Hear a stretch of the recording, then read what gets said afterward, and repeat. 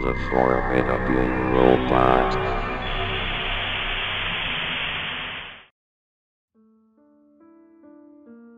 The landscape of late-night early morning television can be a grim, desolate place. I can't tell you how many times I've found myself awake at 4 a.m. watching an infomercial for something like boner vacuums or facial cleansers and asking myself, why am I watching this? Where did I go wrong in my life?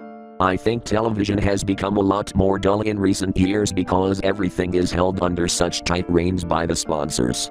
With everything being monitored like it is, people can't get away with things like they used to. Maybe that's a good thing. But if one has the spare time and is willing to wade through the crap, there is the occasional kernel of interest to be found. From my experiences, I usually come across these in the public access, international and religious channels. The show I'm going to talk about now is of the third variety. It was a humble little show by the name of Faith Buddies, a show featuring interactions between children and puppets along with Bible stories and songs. Not terribly well made or ambitious, it was little more than a second-rate Sesame Street with Bible lessons thrown in. If you've ever seen things like Junior Christian Science Bible Lesson or Wiser Family Puppets, it's that sort of show with a similar unnerving feel to it. Much like Sesame Street, except it leaves you feeling mildly uncomfortable. But that's not to say it didn't have its own unique quality to it. Boy did it ever. It stuck to its basic idea, and unlike JCSBL, it didn't evoke the feeling of everything in the show being the product of one crazy person. There had to be at least 3 different crazy people involved in the production of Faith Buddies. It was definitely a low-budget venture, constrained in both the monetary and creative sense. The thing about the show that caught my attention was the characters, and the unique tone that Faith Buddies had. I've heard it said that the message itself is less important than the way in which it's conveyed. Faith Buddies seemed to have this as one of its core principles. As such, its content was largely the same as other shows of this kind, but it lacked the typical softening to make it more palatable for young audiences. Bible stories were told by means of a narration combined with a slideshow of colored pencil images, which would sometimes display graphic imagery in accordance with the story, like Cain's murder of Abel. They didn't skimp on the blood like most do. People drowning in the story of Noah's Ark. The plagues of Egypt, especially this one. Trials of Job. Numerous appearances of Satan, not actually graphic, but notably darker and more serious than other depictions. They didn't censor the words either. If you kept a keen ear, you'd sometimes hear bastard or ass. Always in a biblical context, of course, but it catches your attention. Though I suppose in this current time where 7-year-olds play games like Resident Evil, none of this is all that shocking. So about the characters. First there's the main character of sorts, Pinky. Oh god, Pinky. Where do I start? Imagine Kermit without his neck frill, with a big lumpy head, and colored pink. That's basically Pinky. Also notable was his eyes. His pupils were slightly too small and unfocused. Normally this wouldn't be important, except that they liked to end the show by zooming in on Pinky's face. The character was referred to as a he, but I could never tell whether his voice actor was a man or a woman. Either way, they gave Pinky a bizarre voice, and it didn't help that he often would give his sentences a painfully drawn-out delivery at random. I can only guess that this was done to ensure that the dumb kids get it, as Pinky had a tone bordering on condescending. Pinky was like the alpha puppet, and the show gravitated around him. Whenever one of the kids or the other puppets had a question, they would turn to Pinky for his insight. Though Pinky was typically shown with a Bible and would give verses most of the time, there would be other times where he didn't mention the Bible at all and seemed to be giving answers on a whim. The first thing that caught my attention about the show was that Pinky's character had a distinct lack of warmth or empathy, which only got worse as the show continued. Pinky would give answers, but they would be very blunt and strangely defensive. Questions about hardships were swiftly answered with things like, "Be careful with questions like that," or "Don't question God's ways." Pinky was very fond of the latter statement and would use it as his way of telling people to shut up. The other 2 puppets were Birdie and Djderda. There were others that would show up when needed, but these were the main 3 that were present for every episode. Birdie was a blue hippo and Djderda was a green fuzzy bird.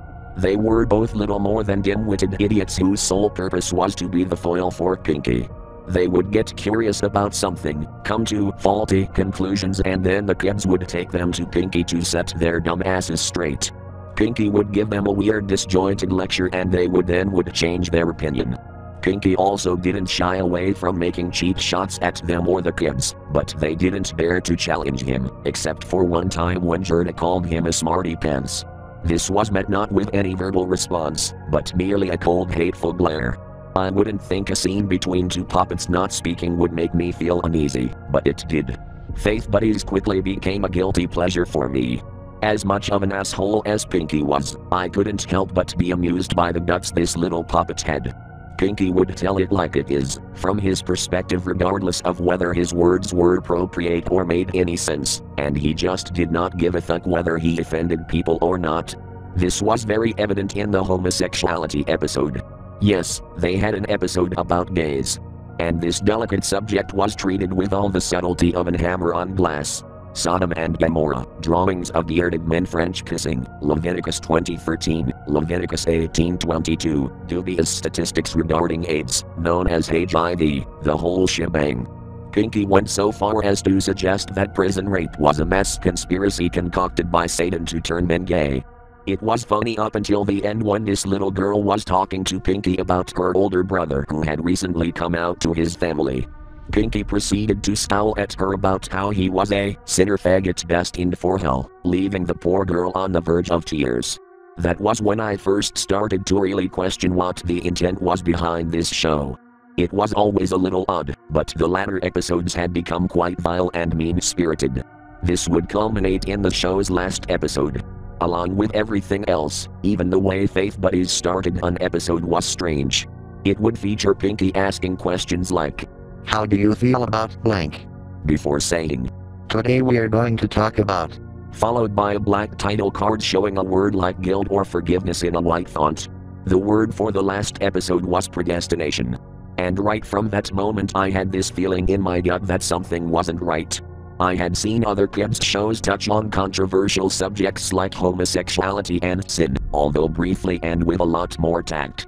But I had never ever seen a children's show focus on or even mention predestination before. I must admit I was really curious as to where they were going with this. I should have known better. The episode started the same as any of the others.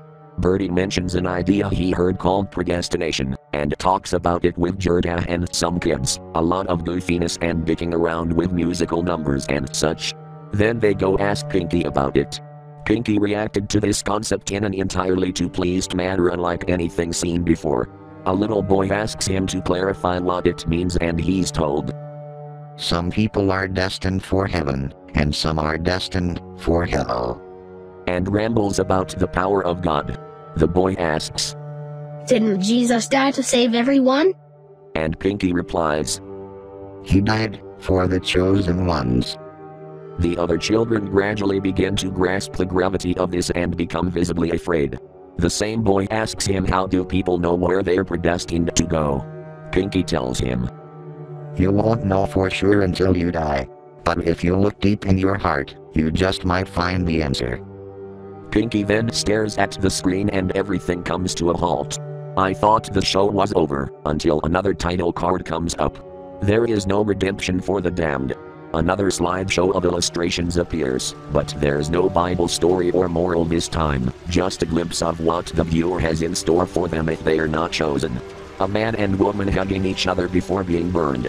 People with their feet chained to the ground being eaten by marauding devils whose mouth spans their entire body, with their bodies being ripped from their feet. People being impaled on spiked pillars by flying devils. People in the lake of fire having their bodies burned and regenerated forever. Giant deformed creatures fighting and gouging out each other's eyes. The accompanying music is spliced with sounds of screaming and painful cries, with intermittent quips from Pinky such as, "This is the wrath of the Lord," and "It makes me happy to see sinners get what they deserve." This horror is thankfully cut short a few minutes in by yet another abrupt cut. This time the credits have started rolling, but the scene is zoomed out to show the whole set, including lights, cameras and microphones. The kids and puppets are nowhere to be seen.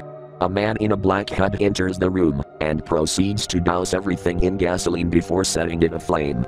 The cameraman follows him out and the last scene shows the black hooded man and the cameraman laughing as they toss all the puppets used in the show into a furnace, with the final shot being a close-up of the burning pinky puppet. It hasn't been that long since I saw the last episode, but I've yet to find any answers as to what the intent of this show really was, or why it ended that way. I had some guesses that it might have been a covert parody all along, or perhaps the show's founders got their funding cut and this was their way of getting back. Or maybe they were just crazy. I really don't know.